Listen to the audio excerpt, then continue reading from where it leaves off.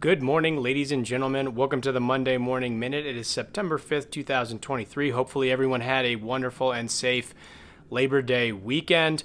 A lot going on in markets last week. They were solid pretty much across the board. U.S. up about 2.5%. Internationals and emerging markets up slightly more than that. We even had bonds getting in on the fun, up about 0.5%, pretty much across all qualities and types of bonds on the week. Very, very interesting that we had such quality performance out of basically all asset classes in the week as we saw some earnings close out for the S&P 500. Total tally on the quarter was a negative 4.1% year-over-year decline, marking the third consecutive quarter of declining earnings in the S&P 500. Also saw a tick up in the unemployment rate to 3.8%.